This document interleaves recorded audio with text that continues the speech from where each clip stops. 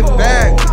Just run that back. Are you like retired from rap or something and nobody told me, or like? I'm sorry, I'm on this new online dating platform, and man, is it an oasis. Every single person on here is either an incredibly hot girl or an incredibly successful man, so. Nigga, if I had your status, bro, I'd be taxing everybody and their mama to kick it. What? Bro, he famous, bro. That's the whole point of being famous. Time costs money. His presence is a present, bro. You better make these hoes pay homage, bruh. Pay homage. Homage. Homage?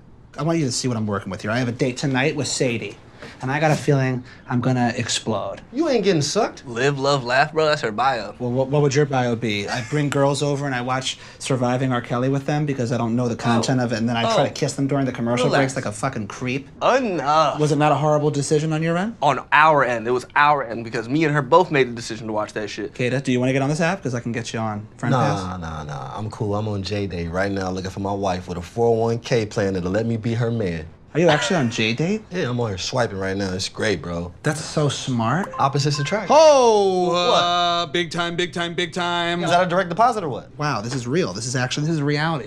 This is insane. Look at who I just matched with. Who the fuck is that? Look at who I just matched with. Bro, you know who Doja Cat is. Oh, that's the chick with all that ass, bro. That's a whole... It is. That's another level of thickness, bro. Advanced thickness, bro. Niggas gonna be trying to assassinate you, bro. I've never dated a famous one before. Man, just treat her like a pedestrian, bro. Hello? I'm getting a Perrier. We're gonna put our heads together when I'm back. Textual.